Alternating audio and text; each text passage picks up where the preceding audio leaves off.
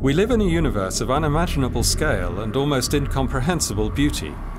How is the light from stars, galaxies and nebulae fashioned into the spectacular images that have so inspired us over the years?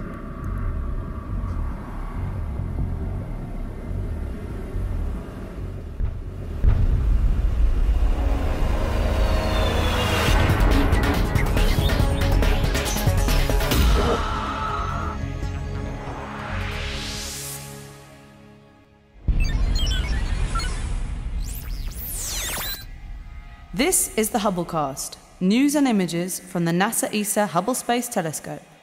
Travelling through time and space with our host, Dr. J, aka Dr. Joe Liska. Welcome to the Hubblecast. Do you ever look at these beautiful Hubble images and wonder how they were made? What exactly happens after the faint light from distant objects is detected by Hubble? How are these cosmic photons captured in space transformed into the glorious color images down here on your wall or your computer screen? On a clear night, when we look up into the heavens, we can see the light from thousands of stars. Our eyes are fantastic detectors, but in reality they're actually very limited. They aren't sensitive enough to peer out very far into space. Also, we can only see visible light, but not ultraviolet or infrared light like Hubble can. That's why for professional astronomers, the Hubble Space Telescope is such an exciting tool to probe the universe. Sitting at its vantage point 600 kilometers above the Earth, Hubble is a window on the universe. The journey to make a Hubble image begins when light from a distant object starts on its way towards us. After traveling across the vast distances of space, it is captured by Hubble with its 2.4-meter wide mirror. The light is then sent to one of Hubble's several cameras, where the photons are turned into an electrical charge by a CCD chip, rather similar to the ones in digital cameras.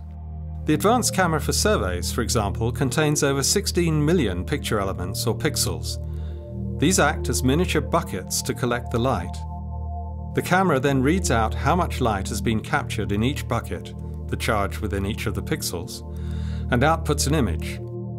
This readout is then beamed back to the Earth as a series of encoded numbers that are stored in archives in the US and Europe. Hubble's cameras image the universe through different filters, like this one. These select specific wavelengths of light that are characteristic of different physical processes which may be going on in different parts of distant galaxies and nebulae. Each of these filters results in a single grayscale image, which is then assigned a color. This color is usually chosen to more or less correspond to the actual color of the filter, although this is not always true. Anywhere between 2 and 6 of these images are then combined to create the final color image. Take this view of the colliding antennae galaxies.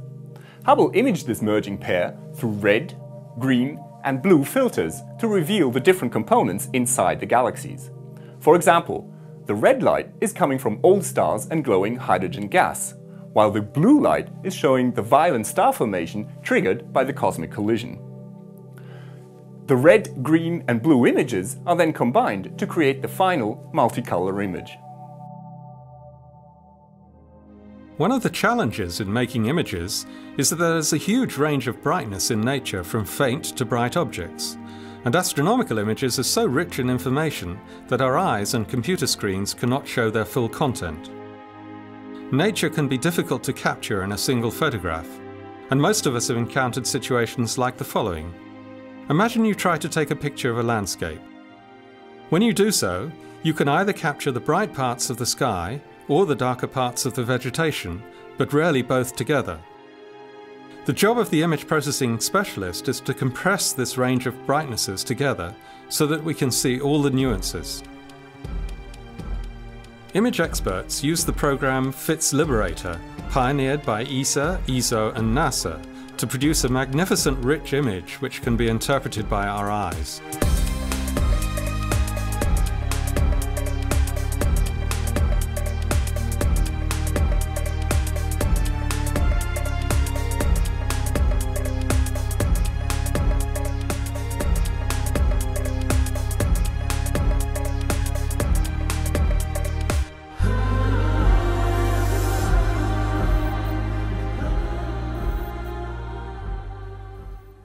But is this what we would see with our eyes if we could look through Hubble? Well, not really. Look at this image of the Cigar Galaxy. This is what Hubble sees in visible light. Our eyes aren't actually sensitive enough to be able to detect the faint light from this distant object, even when looking through a telescope. The reason why Hubble's instruments can do it is because they can gather and add up the light over an extended period of time, which is something our eyes can't do. Furthermore, some telescopes can see wavelengths that we can't see with our eyes. This multi-wavelength view shows us much more than our eyes, or any one telescope, can see.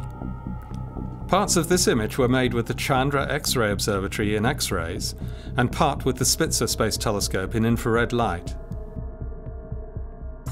In this episode, we have seen how the images that have amazed and intrigued us are created. You too can have a go at making your own images. Just Google for Fitz Liberator.